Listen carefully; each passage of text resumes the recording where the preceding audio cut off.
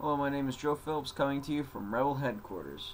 Okay, today's video is probably going to be rather long, because it encompasses a rather broad topic, at least in today's politics.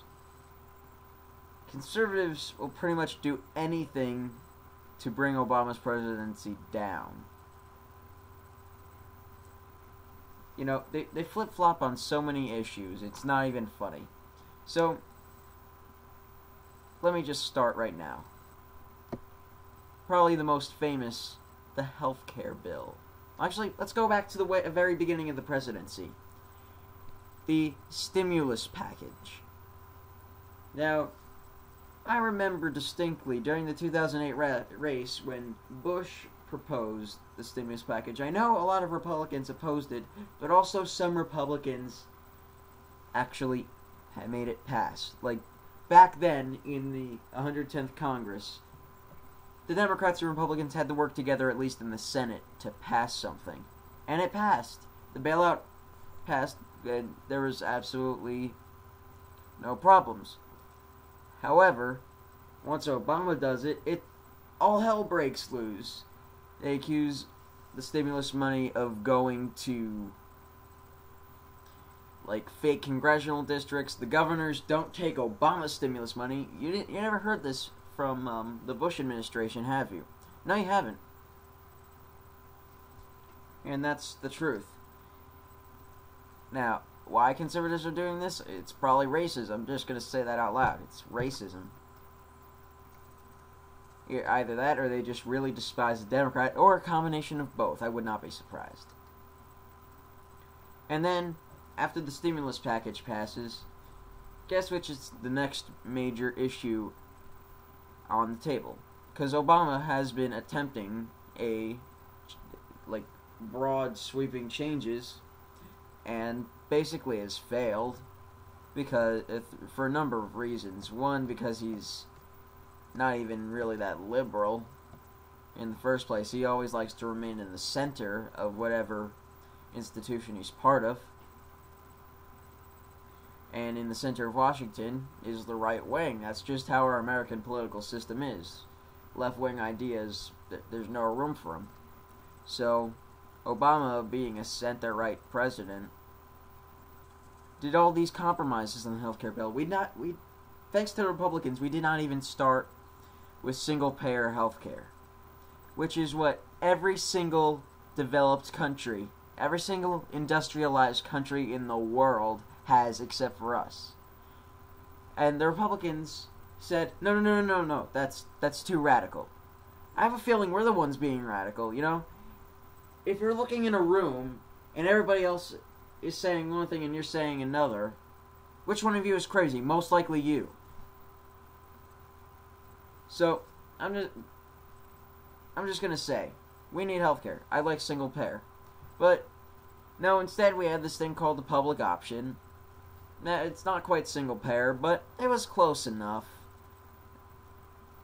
And then the Republicans were like, no, still too radical. This is a government takeover of the healthcare. Get your government hands out of my Medicare. Oh my god. Give me a break here.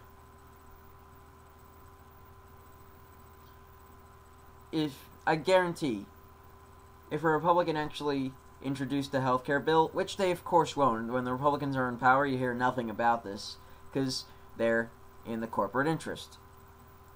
But if a Republican actually proposed something, Democrats would actually attempt to compromise with it, okay? Okay.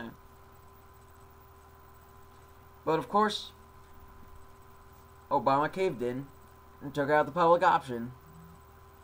And that's when my support for the bill faded, kind of. Then it came back because there were some things left, like the pre-existing conditions clause. It's a very half-assed bill that's going to cost more than it creates, but you know, I can live with it. And there were some Republican ideas in the bill, such as, thanks to the Washington Post, let families and businesses buy health care across state lines. Okay? That's a bipartisan idea. allow individuals, small businesses, and trade associations to pool together and acquire health insurance at lower prices, the same way corporations and labor unions do. Give states the tools to create their own innovative reforms that lower healthcare costs. End junk lawsuits.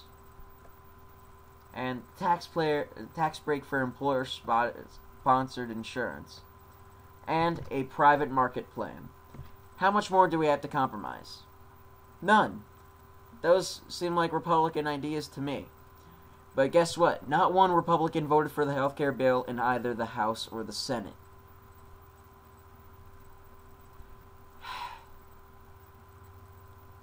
You know, in parliamentary systems, the minority party is called the official opposition. And I think the Republicans figured that out and took it to the next step by opposing everything a Democrat possibly can do. And now, we move on to offshore drilling. Yes. Offshore drilling could have been John McCain's presidential platform. We all remember John McCain, it wasn't too long ago. And remember Sarah Palin yelling, "Drill, baby, drill, drill, baby, drill." And as soon as Obama caves in and says, okay, we'll allow offshore drilling, unfortunately, the offshore drilling thingy, I forget what it's called, bursts, and now there's 11 billion gallons of oil flowing into the water, killing all the fish, ruining the fishing towns' economies in Louisiana, and ruining the seafood industry, which will take a big toll on our economy. And you know what the Republicans say? Well, this was all Obama's plan, so he can show how bad offshore drilling is. And they kind of distance themselves from the offshore drilling thing. I mean, I know I didn't like Bush, but at least he stayed with his ideas about 75% of the time. Like, it seems that I just don't know anymore. They'll do anything to oppose Obama.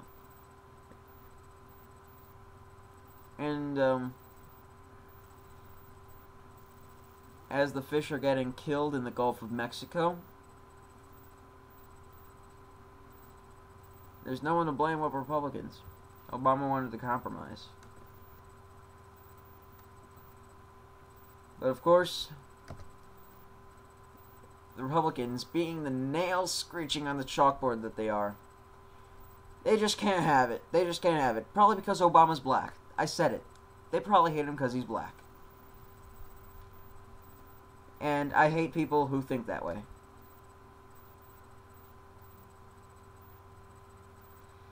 And finally, and I think in the news, unless you've been under a rock, you've heard about the attempted Times Square bombing in New York City.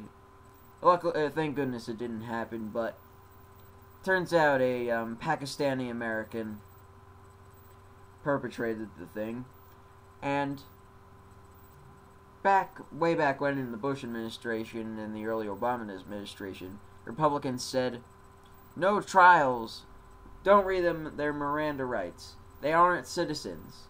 So it's automatically presumed that citizens would be able to get these rights. Now, the guy who perpetrated it, I cannot pronounce his name, he is a U.S. citizen, and Joe Lieberman, an independent Democratic member of the United States Senate, he might as well be a Republican, he says, no, we should strip him of his citizenship. Now, that's unconstitutional. He says people should be stripped of their citizenship if they apply for a terrorist organization. Well, what is in your thing as a terrorist organization? They obviously flip-flopped here from U.S. citizens have their rights to, we can strip you of your rights if we don't like what you're doing. Now, granted, this guy should not have done what he attempted to do, but what Joe Lieberman is proposing is not a good idea. Because, guess what? You know what this kind of reminds me of? The McCarthy hearings. And he ruined people's lives because of a belief they had. Doesn't that sound familiar to Nazi Germany, where Hitler killed 6 million people for being Jewish and 6 million others for being various other things that weren't him? Come on now. I swear, these Republicans will do anything to undermine our president.